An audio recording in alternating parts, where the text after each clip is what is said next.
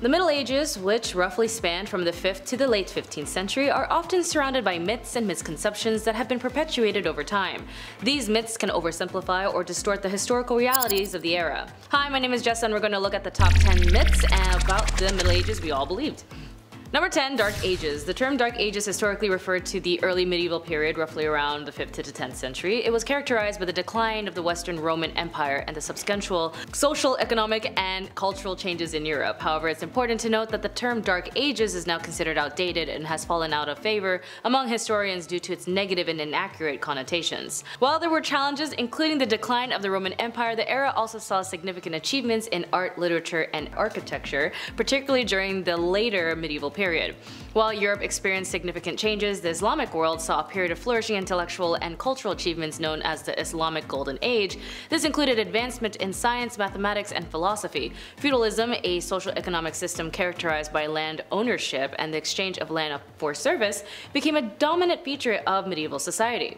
Towards the end of the Dark Ages, there was a gradual revival of trade and the beginnings of urbanization. Towns and cities started to grow and commercial activities began to increase. Number 9. Brutal and violent society. The perception of Middle Ages as particularly brutal and violent period is a common historical stereotype. While there were instances of a lot of violence and conflict during the Middle Ages, it's essential to avoid painting the entire era with a broad brush. The reality is more complex with both positive and negative aspects. The medieval period also saw the development of the Code of Chivalry, a set of moral and social rules that knights were expected to follow. The code emphasizes virtues such as honor, bravery, and protection of the weak. However, the actual adherence of these ideals varied, as legal systems in the Middle Ages included various forms of punishment, including corporal punishment and execution.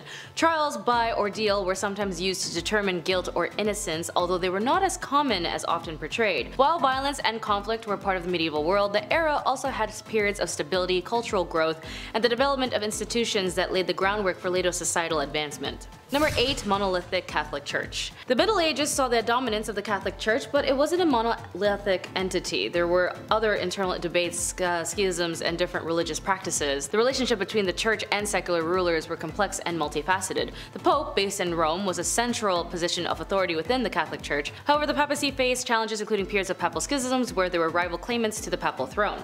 The Middle Ages saw theological debates and discussions within the church. For example, the scholastic movement, led by figures like St. Thomas Aquinas, aimed to reconcile faith and reason and contribute to intellectual developments.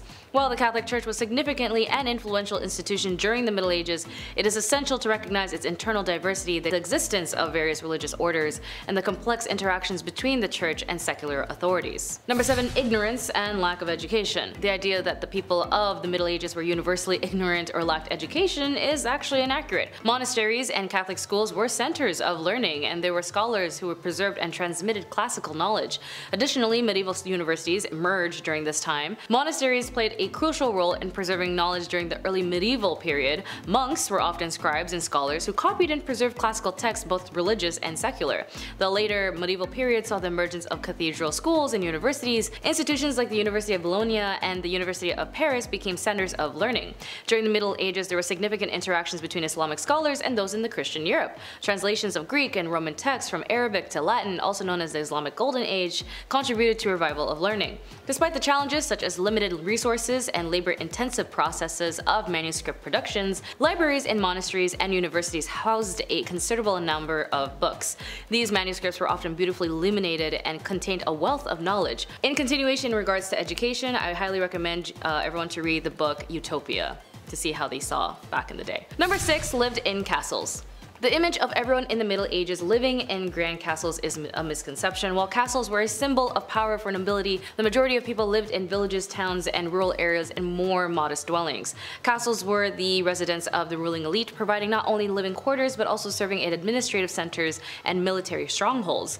There were also fortified structures designed for defense during times of conflict, and the majority of the population actually lived in villages and towns. In rural areas, common dwellings included simple cottages made out of wood, thatch, and wattle and daub, globe. In towns, houses were also built closely together, as some had upper floors made of timber. Number 5. No hygiene or sanitation. While medieval hygiene practices may not have been matched modern standards, they were often, maintained of cleanliness.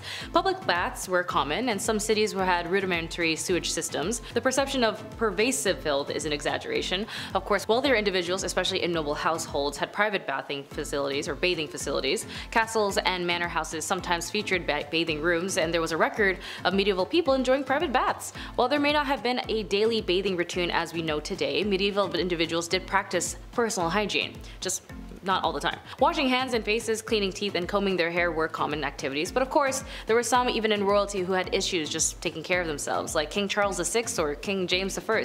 If you want to check a video out that we have actually deep dived on these royals being gross, you can check it out here on Top 10 Disgusting Acts Performed by European Kings. Number 4. All women were oppressed. While women's roles were often restricted, the lives of medieval women were diverse. Women could hold positions of power in noble families or religious institutions. Additionally, women played crucial roles in agriculture, trades, and crafts.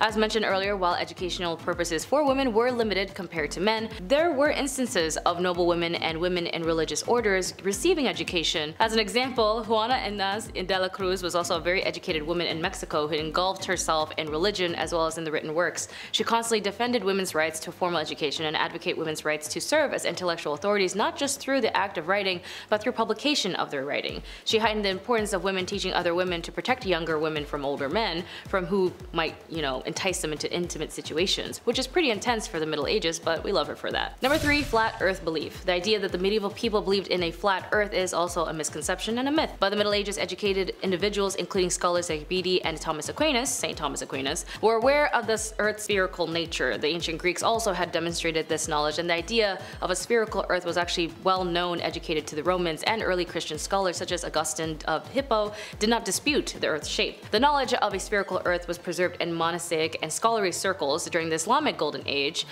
within the 8th to 14th century. Scholars like Al-Hasan ibn al-Hasham and al-Biruni further contributed to the understanding of the Earth's shape. Islamic scholars had also access to and built upon the works of ancient Greeks and Roman thinkers, and among educated individuals in medieval Europe, the idea of a spherical Earth was widely accepted. Scholar theologians and navigators recognized the evidence supporting a round Earth, such as the changing of positions of the stars as one travels north or south. Even in medieval arts and maps, the Earth was also depicted as a sphere, as the Hairform Mappa Mundi, a medieval world map from the late 13th century, is also one example that shows a spherical Earth. Number 2. Constant warfare.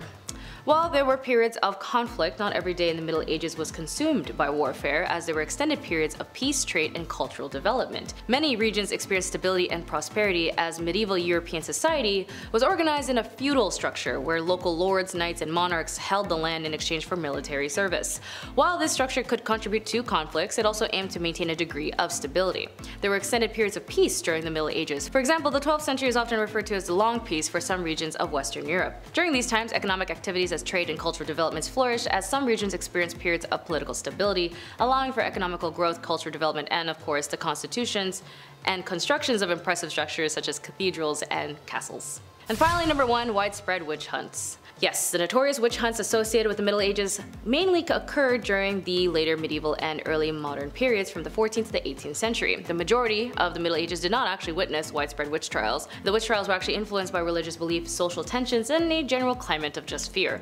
While the systematic witch hunts associated with the burning times occurred in the early modern period, accusations of witchcraft did exist in the later medieval period.